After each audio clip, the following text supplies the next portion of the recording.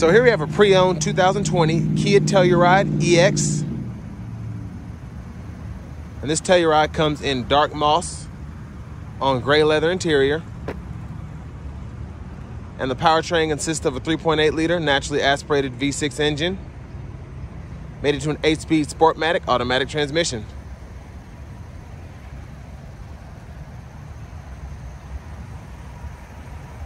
I really do like that dark moss though, it's a beautiful color.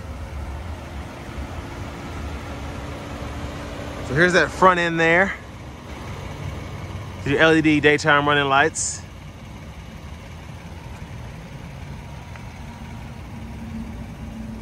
And these are hard to get a hold of new nowadays.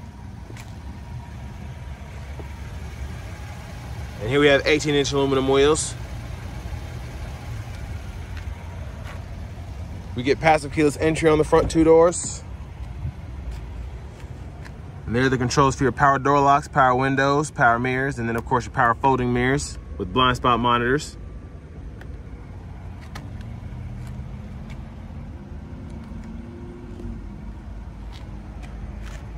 And there's our power driver's seat with power lumbar support.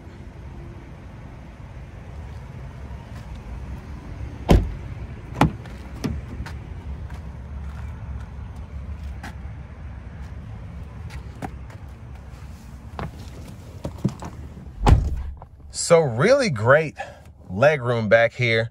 And I'm 6'3", have plenty of headroom. And then I have all this space here. And the seat in front of me is adjusted for someone of my size, and I almost scooted it all the way back. And it's just crazy. This legroom it really is incredible.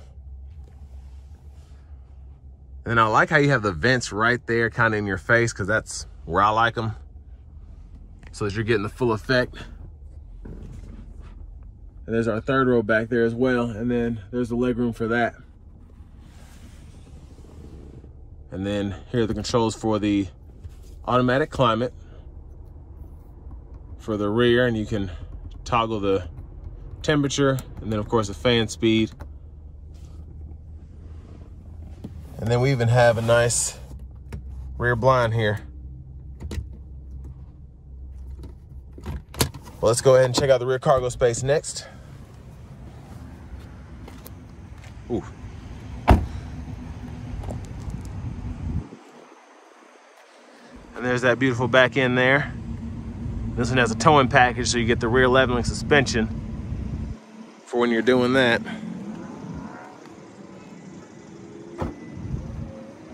One of my favorite things about this vehicle is the cargo space and how you can make so much more space without sacrificing how far you have the seats up. So I pretty much have these seats all the way back, and then you just pull up here, push that down, still folds flat. And then watch this. So that seat back on the front passenger is up a little bit, but I mean, that's crazy space right there. Very impressive.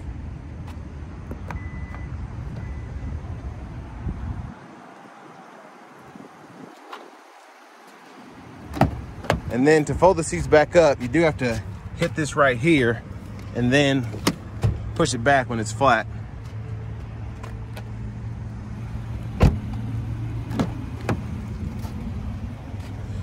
And here we have a power passenger seat.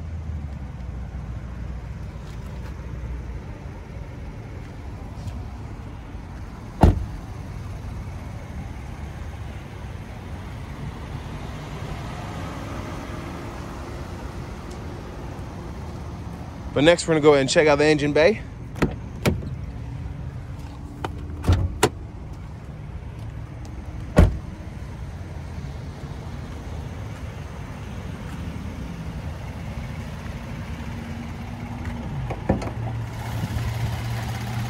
And there's that 3.8 liter V6.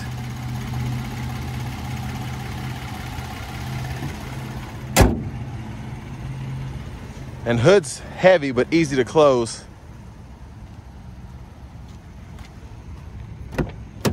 Let's hop in the driver's seat.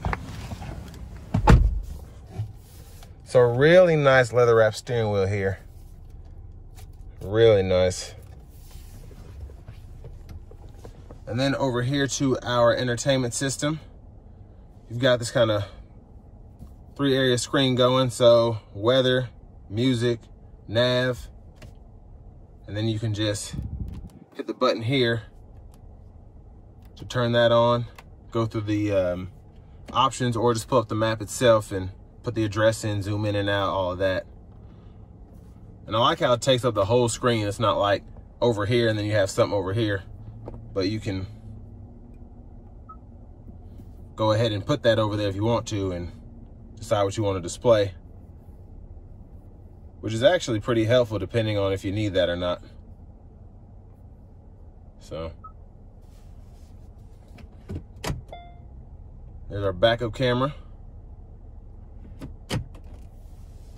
And then we have AM, FM, XM radio. Then we also have Bluetooth audio, Apple CarPlay, Android Auto.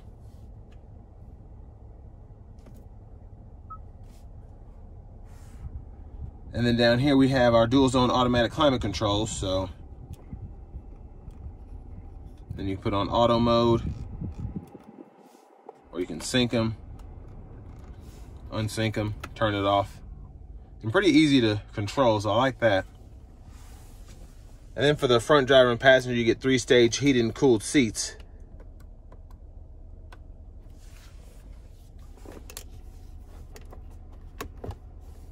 I'm gonna work this thing. There it is.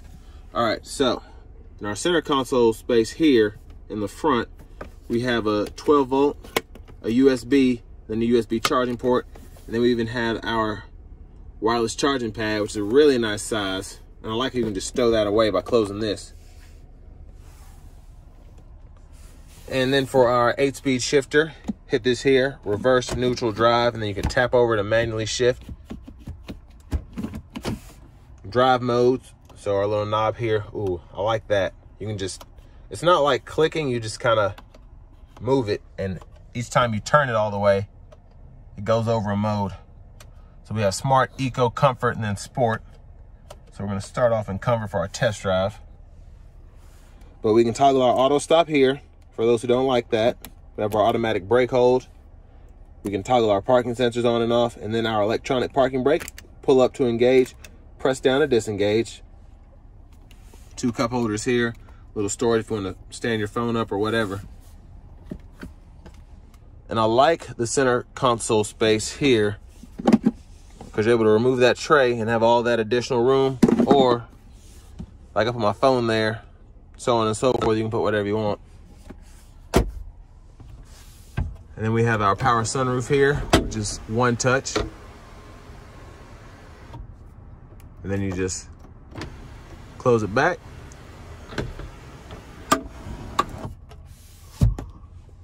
Don't know what that clicking sound was, but there's a view of the back from up here. Then here we have our glove compartment with owner's manuals.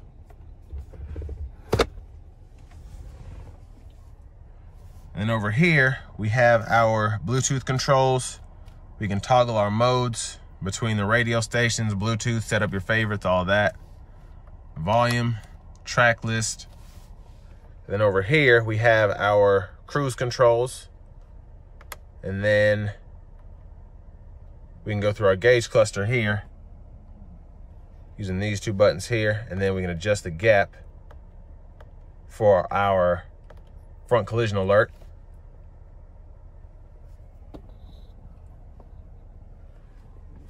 There's our push button start.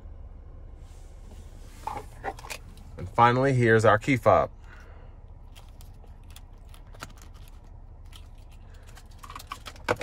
So for the most part, this Telluride has 28,534 miles and everything seems to be holding up, but let's see how it drives with almost 29,000 miles on it.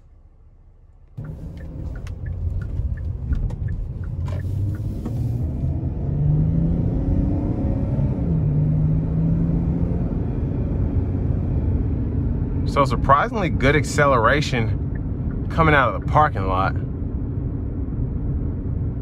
even in comfort mode. I'm gonna go ahead and put in the sport.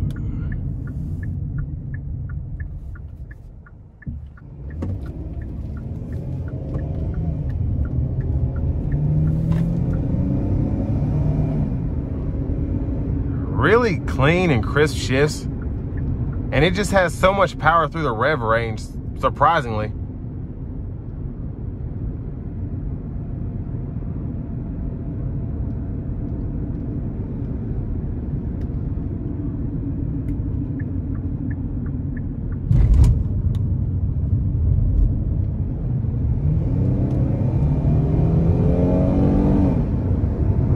So really good acceleration. I'm gonna put it into Eco, and then we are going to test out this sound system.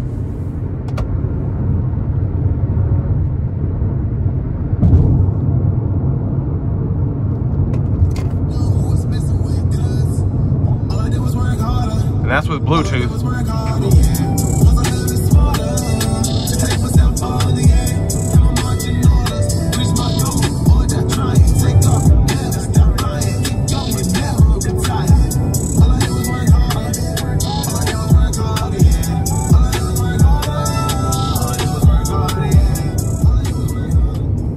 So, pretty good sound for it to be the stock sound system. Nothing over the top or anything that was necessarily impressive, but a really good sound nonetheless. I was able to hear the bass, the vocals were really clear, high end was really clear. So, it shouldn't be a determining factor whether you pick this car or not, because it's still really good for a stock system. I have the cruise on now.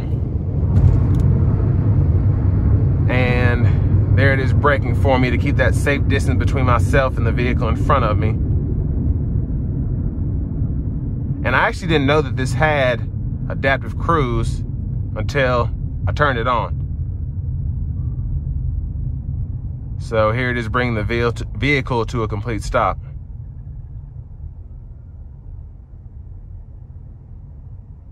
So really nice. I'm gonna go ahead and take control of it now.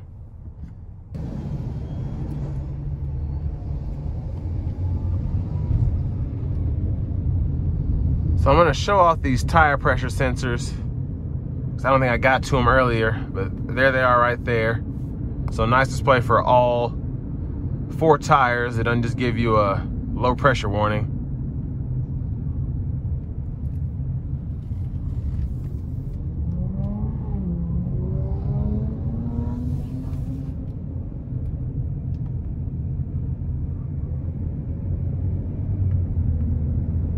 And then for your smart cruise and all of that, you actually have the controls here, which is interesting because usually, like for the lane keeping assist and all that, it's over here on the steering wheel for the, I think the Sorento and some of the other models, but you pretty much have that going on. I guess it's the highway or whatever, or the lane following, yeah. So you can toggle that on and off within the gauge cluster. You just have to find it. But it does help the steering wheel not be so clustered, if that makes sense.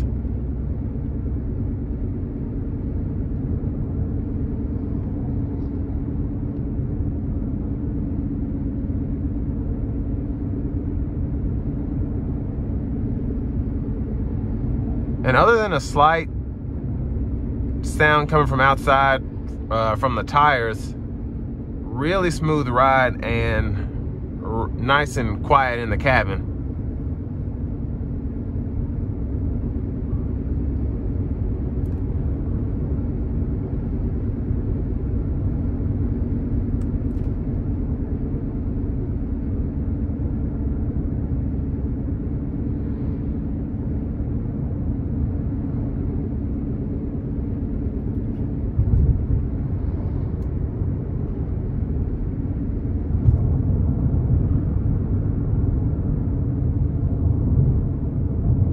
And although the market is like it is now for used cars, when it does settle back out, or maybe even now if you find the right deal, this is gonna be the best way to buy these, especially if we end up coming out of this soon, because the 20s, basically, there's not much difference between a 20 and a 22, at least in my opinion, not enough to warrant buying a new vehicle unless you're just one of those people that likes to buy them new and keep them for years to come. But this is, other than that road noise, This is driving like a new car. And this will bring me to an end of my review of the 2020 Kia Telluride EX V6.